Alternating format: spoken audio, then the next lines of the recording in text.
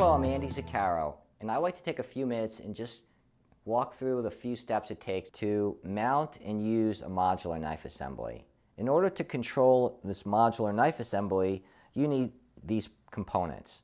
You would need a solenoid valve that would control the direction of the knife and when the knife operates.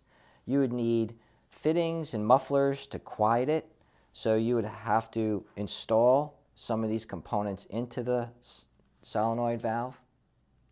So here you could see the solenoid valve that's been assembled. It's got the fitting, it's got the filters, the fittings are here. We've got the connector and cable all made up. In order to make this work, you somehow have to mount this someplace on the knife or on your machine. You need to connect and cut air lines and hoses. You need to connect fittings that would go on the modular knife assembly.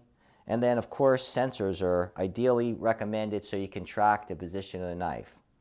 You could do all of this, which would probably take you anywhere from 3 to 6 hours and a couple $100 of parts, or you could buy a SMARTKNIFE from us that includes the entire assembly.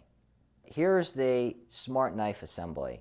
It includes all the fittings, hoses, tubings, solenoid valves, and connectors needed to make a knife assembly work. It also has sensors in it to monitor the position of the knife. At the same time, it's a much quicker knife because all the components have been optimized for maximum speed and performance. On the SKC 250 SMARTKNIFE, you can get over 400 cycles per minute.